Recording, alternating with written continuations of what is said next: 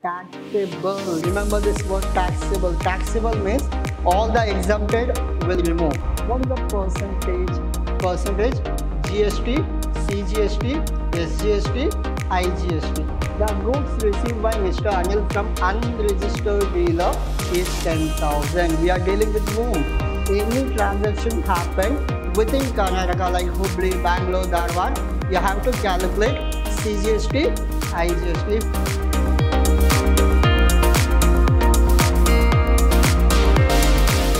A warm welcome to one and all. This is your Adasha here, lecturing Vidhyaashram First Grade College, the Temple of Excellence.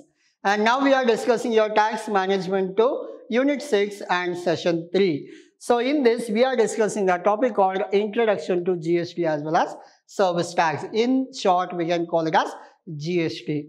In the previous session, we understood what is GST, the advantages, limitations, components, as well as what was there before GST and what is there after GST.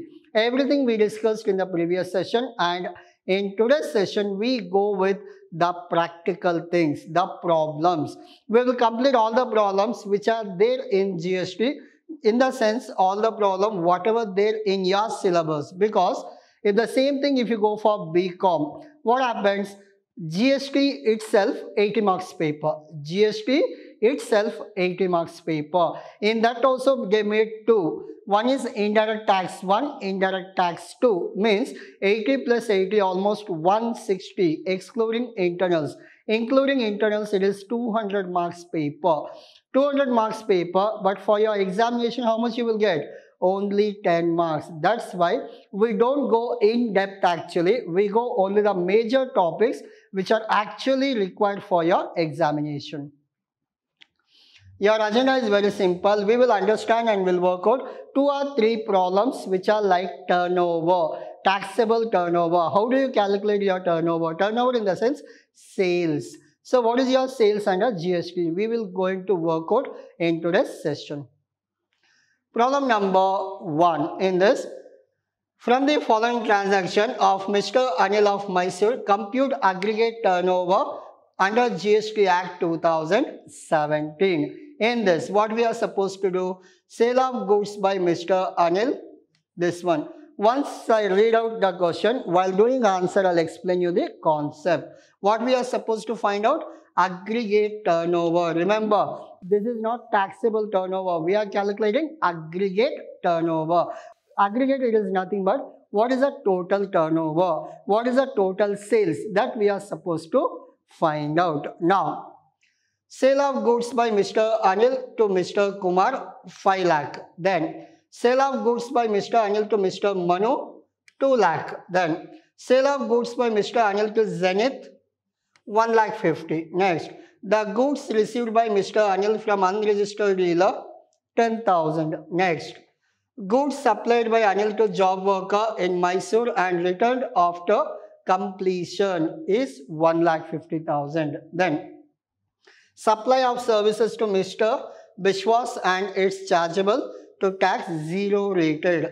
The sale of goods to a merchant of USA, 5 lakh. Transfer of goods from branch in Mandya to branch in Bangalore, 5 lakh. The amount of CGST and SGST paid by Anil is 50,000. These are the information we have in this problem. Now, so what we are supposed to do, the solution, I'll tell you. Your solution like computation of aggregate turnover. Computation of aggregate turnover. Whatever given in the question, everything you are supposed to copy and paste. In this, what happens? We are supposed to add all the taxable or aggregate turnover related items. Like in this, first one, sale of goods by Mr. Anil to Mr. Kumar of Mandya, 5 lakh. What you are supposed to do? Sale of goods by Mr. Anil to Mr. Kumar Mandya, 5 lakh. Just copy, paste. Second one, sale of goods from Anil to Mr. Manu of Mumbai, 2 lakh. Again, sale of goods by Mr. Anil to Mr. Manu of Mumbai, 2 lakh. Copy, paste. Then, sale of goods by Mr. Anil to Zenith Company in Bangalore, rupees 1,50,000. Similarly, sale of goods by Mr. Anil to Zenith Company in Bangalore, 1,50,000. Again, we copied and pasted. Then, after that, the goods received by Mr. Anil from unregistered dealer is 10,000. We are dealing with whom? Unregistered dealer. That's why the goods received by Mr. Anil from received. See, you are not selling, you are receiving. Anil from unregistered dealer not to be included. See, if you collect any goods from unregistered dealer, is not part of your turnover. So we are not supposed to consider as taxable turnover or as turnover. Then, after that, supply of services to Mr. Bishwas and it is chargeable to tax at 0 rated. How much? 4 lakh. So, goods supplied by Anil to job worker. Job worker 0 rated, I'll come later. Before that, we have goods supplied by Anil to job worker in Mysuru returned after completion. What is called as job worker? I'll give a simple example. Whatever I'm wearing that shirt, just assume that somebody will manufacture that shirt. Later what happens? The coloring part, the logo part, the buttons, everything will be done by XYZ. That whatever the once you done with manufacturing, you will give it to XYZ. What he will do? He will add all the buttons, he will add the logo and some ironing part and everything he will do. After once if it's done, he will give it back to the manufacturer. What manufacturer will do? Manufacturer will sell the goods. Clear? Yes. So whatever the part of the work given to XYZ is called as job worker. He take a job, he stitch all the buttons, he will give it back to the manufacturer. That is almost 5 days work, 6 days work or 10 days work. This is called job worker. Hope you are clear. Even though I'll go with any four-wheeler, so the body part, everything will be manufactured by some company. The tire, the seating, glass work will be done by some XYZ. So whatever we give it and take it back, that is called job work. That cannot be called as turnover. That cannot be called as sales. Simple, I manufacture, I have given to XYZ just to add buttons. Is it that sale? No, it is only work I have given. Once if it is done, he will give it back. That is called as your job worker. So we are supposed to consider that. Next, we are supposed to consider as non-taxable turnover, non-turnover. That's why we mentioned 0.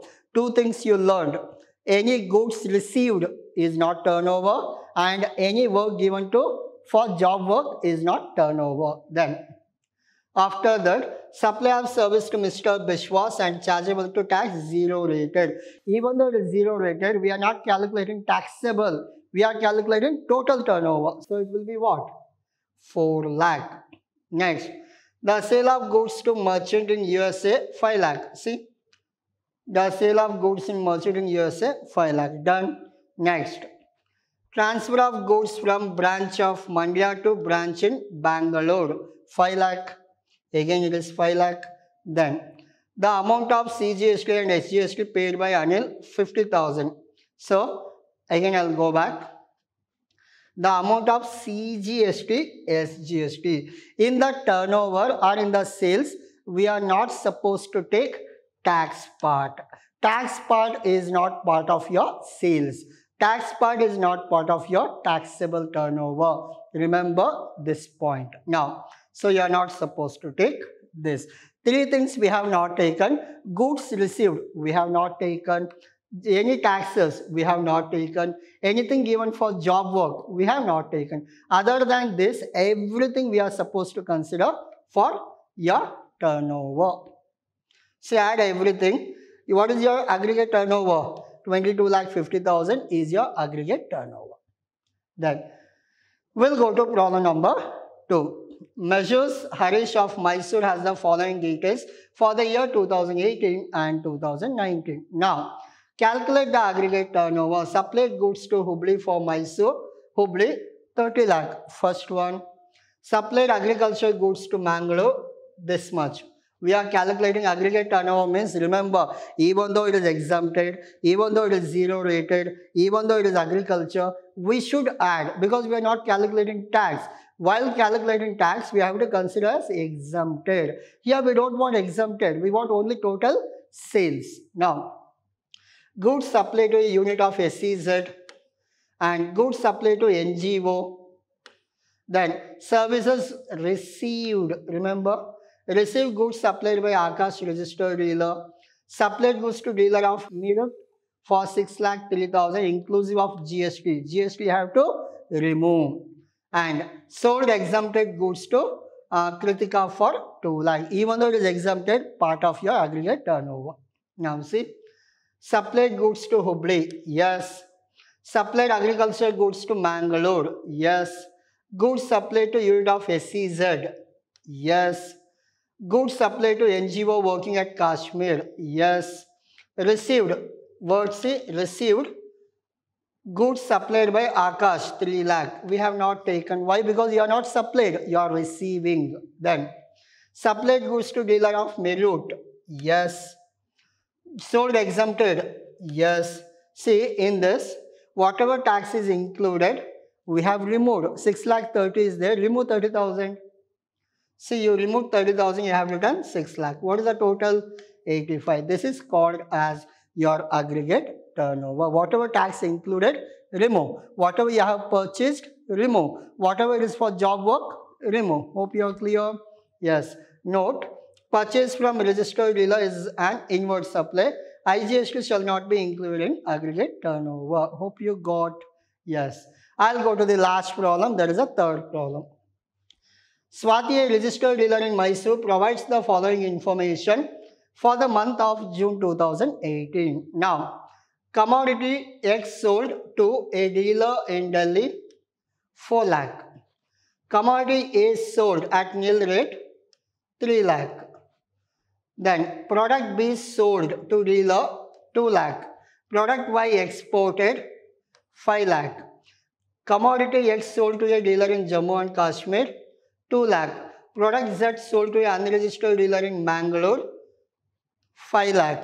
Product M sold to special economic zone is 4 lakh. What you are supposed to do now? Swati, a registered dealer Mysuru, provide the following information. Now, still we have actually in this product is sold to the dealer of Chandigarh 6 lakh. Product X which is exempted from GST 7 lakh. Product A sold to a dealer in Hubli, that is 3 lakh. Next, product S sold to a unit of free trade zone. The rate of GST is 8 lakh. Then product K is sold to a registered dealer 3 lakh. Everything is sales only in this. Determine turnover under CGST, SGST, IGST. Calculate the GST payable. See, not only the turnover, we are calculating also what? How much GST you are paying. I'll show you that. See, taxable turnover. We are not taking only turnover, aggregate turnover. We are doing what? Taxable. Remember this word taxable. Taxable means all the exempted will remove. All the export will remove. All the free trade zone we remove. Remember, special economic zone we remove. Remember. Now, commodity X sold to a dealer. Yes. Commodity X sold, nil rate. We will not consider because we are not doing aggregate. We are doing what? Taxable. Remember the difference. Now, product X exported to Japan. Yes. Jammu Kashmir product Z sold to an unregistered dealer. Again exempt. Now, this one commodity X sold to a dealer in Delhi. Yes. Commodity A sold to a nil rate to Hubli. Yes. Product B sold to a dealer of Chennai. Yes. Product Y exported. Exported, as I told you, we will not consider. Product sold to Mangalore. Export, 0 rate, nil rate, special economic zone, NGO, all these things will not come. Then, product M sold to SEZ, developer in Hassan. This will come. So, product M sold to SEZ. As I told you, SEZ is exempted. So, just read it like this. This is nil. And product A sold to a dealer in Chandigarh. This amount is 5 lakh. SEZ is exempted. Now, exempted from GST. So it is exempt only. Product A is sold to a dealer in Hubli who is registered under composition scheme, taxable. Product S sold to a free trade zone. Free trade zone is exempted. And product K is sold to a registered dealer. Yes. One more, exported. I'll go back. Free trade zone and product K is sold. I'll go back to question. So once you are done with your product sold to unit of free trade zone, FTZ, I'll go back to your question. So this is K. Next one is what? I. I is how much? 3 lakh. We'll go for that one. Yes, this is 3 lakh. This is not there. So 3 lakh. What is the total? Once again, it is repeated actually. Now, what is the total now? The total is 25 lakh. These two again 2 times repeated. Just scratch it that. Take the remaining one. So these things is not there. This also not there. Now, so if you add everything, you will get how much? 25 lakh. What is the percentage? Percentage GST, CGST, SGST, IGST. So calculate whatever percentage given in the question. Now, percentages are given 12%, 18%, 28%, 12%, 12%, 5%, 12%. All the rates are given. Now, I'll go to the first one. Delhi they have sold for 12% and commodities sold to a dealer in Hubli. So what is the percentage? At a nil rate. Product B is sold to the Chennai 5%, Japan 12%, Jammu and Kashmir 12%, Mangalore 12%. Remember like this. See, 12%, 5%, 12% calculated and they have returned. Now, again, 12%, see within Karnataka, then we'll go for CGST, IGST. One state to another state, then we'll go for IGST. Remember, any transaction happened within Karnataka like Hubli, Bangalore, Dharwad, you have to calculate CGST, IGST. If it is 12%, calculate 12%, make it half, 6,000, 6,000. Calculate 12%, you got 60,000. 30,000, 30,000. Hope you are clear. As like this, you are supposed to calculate. What is the last one? IGST. What is the IGST like? IGST in the sense, if any sales happen one state to another state, then we don't go for CG and SGST. We go to IGST. Like goods sold to Delhi, goods sold to Mumbai. Everything comes under IGST column. Hope you are clear. Yes, I'll go back to all your previous slides so that you can take screenshot. Yeah. Problem number 1. Solution for problem 1. Aggregate turnover. Problem 2. Solution for problem 2. Aggregate turnover. Problem 3. Problem 3. Solution for problem 3. Solution for problem 3. So this is all about your today's session. Hope you understood what do you mean by aggregate turnover and what do you mean by GST payable. These kind of basic problems only you will get in your examination. Don't go in depth. Don't see any textbook because it will be difficult for you if you read textbook. Why? Because you have only 10 mark questions. So how much required for 10 marks? That much only you prepare for your examination. Thank you.